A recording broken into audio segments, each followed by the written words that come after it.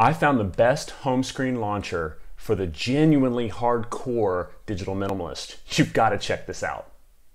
Hello, fellow data overhaulers. Thank you for joining me as we break down everyday tech and help you get control of your online data.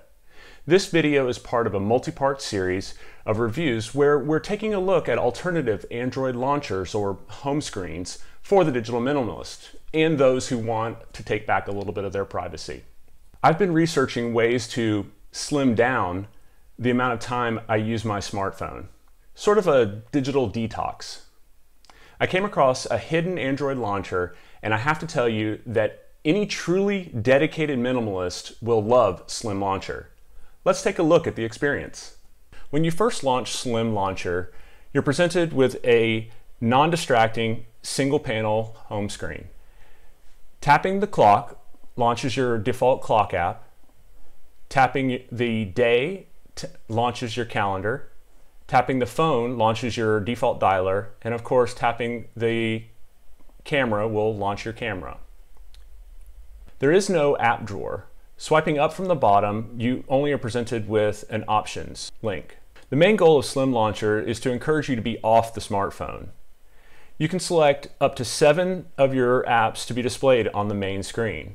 You click on Customize Apps, and you can begin to add them.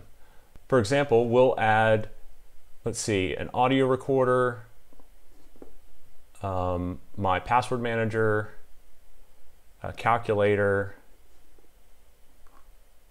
my email. Let's see, so let's add some other ones.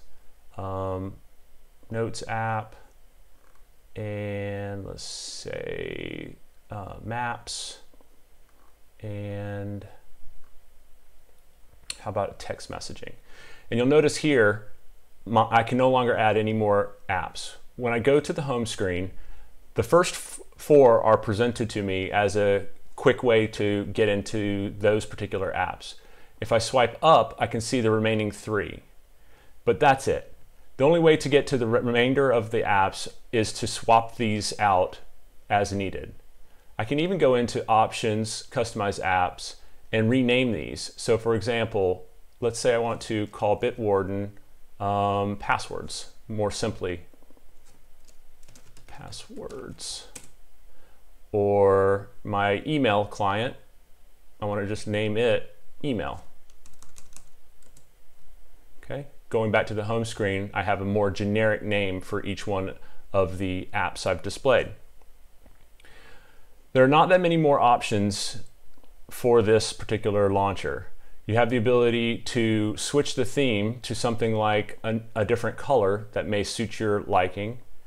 I prefer to use midnight, which gives me the power savings and higher visibility of the items. You can toggle the status bar to make sure it hides unless you need it. And you can also choose the time format displayed on the home screen. So it's now 1724. This home screen is designed to be less distracting and to ensure that you stay focused on things in real life. So what do you think of this hardcore home screen? Is it a bit too restrictive, or is it the perfect way to detox from an internet-induced digital dopamine dependency? Tell me what you think in the comments, and I'll see you in the next video.